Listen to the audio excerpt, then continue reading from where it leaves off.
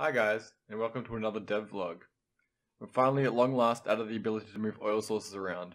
This was actually one of the most complex parts of the file structure we've had to deal with so far, and that's why it took a lot of effort and time to get it just right. So let's go ahead and have a quick look. So there's another new section at the top right here, extra entities. So if we expand that out, we can see there's two things in here. There's an unknown entity. I'm not really sure what this is at this stage, but more importantly, there's the oil sources. So now we can actually toggle the oil sources on. So these are all the oil sources around the map.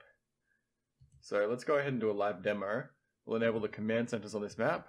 So this is my map from last time where I had 3 different command centers. What I'll do is I'll grab the selection tool over here, and then I can actually drag and drop all the oil sources to be relatively close to the command centers. This will make it extremely obvious that the oil sources have actually been moved. So now that we've actually moved a whole bunch of these oil sources towards the middle, let's save changes. We'll export the ZX save. We're going to call this oil. Make sure you export the ZX check as well. Call it the same thing. We're going to call them both oil. And then we're going to go ahead and load this into the game. Okay, so the map's loaded now. And we can see that all the oil sources have actually been placed here.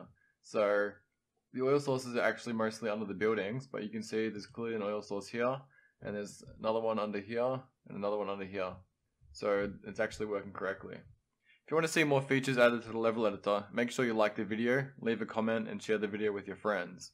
If you want to stay up to date with the development of the level editor, make sure you subscribe to the channel. This is especially important now because we can't post updates to the /r/theyarbillion subreddit anymore.